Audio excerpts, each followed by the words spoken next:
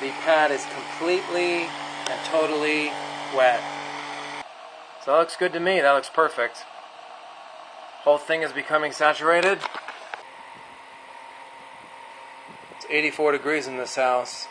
I'm getting 66, 65. Hey there, this is just a quick video to show you how to make one of these Evap coolers out of a 5-gallon bucket and a couple of items you see here.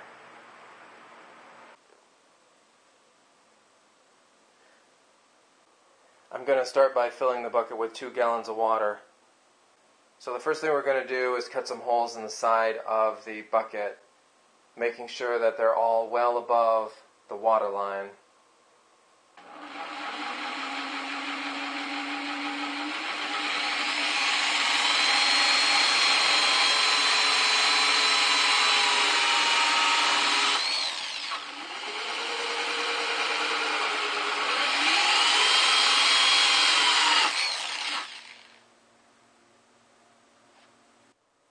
Okay, I've got 2 holes drilled all the way around.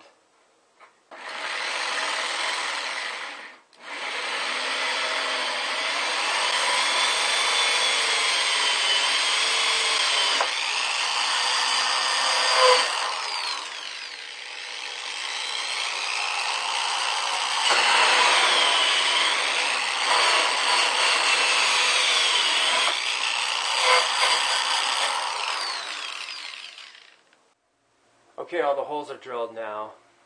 You can see how I just did that evenly around the bottom. Okay, the second step here is to cut down the pad, your cooling pad that you have.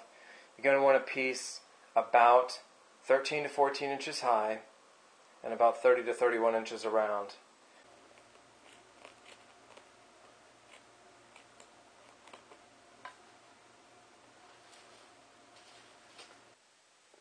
Okay, it's looking good now. I've got the holes all done.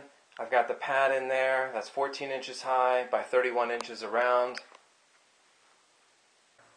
And the next step is to take some screen here and put it between the edge of the pail and the cooling pad. You can use garden cloth too. That'll help hold the water and moisture and cooling pad away from direct contact with the air holes.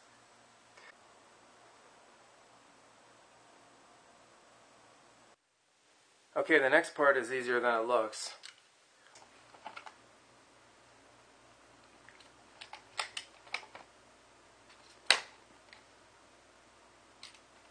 And that's it.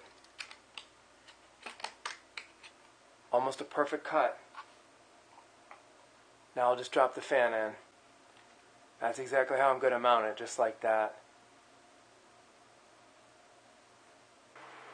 Okay, then the next step is you just drop the pump in the bottom, connect the corium tubing. Again, I'm using 1/4 inch, but you can use 3/8 or whatever you want.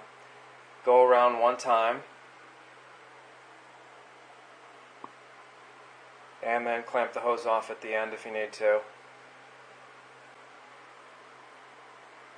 Again, as far as how to turn this into a soaker hose, just a pin or a nail, go along the hose. So that looks good to me. That looks perfect. Whole thing is becoming saturated. And there's absolutely no water showing whatsoever on the edge of this tub. The pad is completely and totally wet. The soaker hose is working perfectly. I just did a double layer of regular window screen between the pad and the side of the 5-gallon bucket. And no water at all. It's been running a long time too. Okay, and here it is hooked up to the solar panel. You can see the cord right there. When you check down here, you can feel the suction evenly on all the areas. You can feel the air going in. And the fan's running nice and smooth. Right now it's 84 degrees in my house, very dry 84. So I'm hoping this will drop at least 10, 15, 20 degrees, maybe more.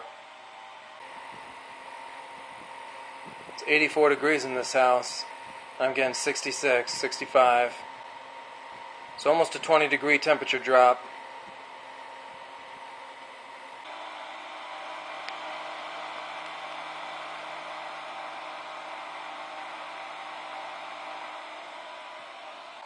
A little dry right there. Let me add a couple of holes to the...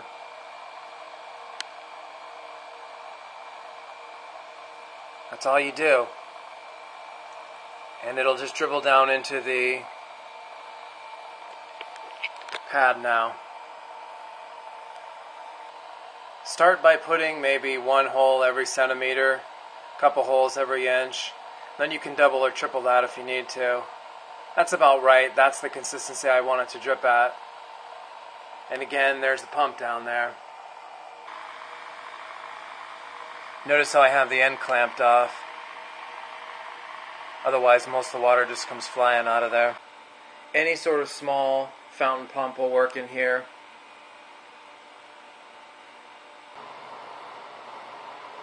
So I gotta say, I definitely recommend making one of these suckers. Really works well.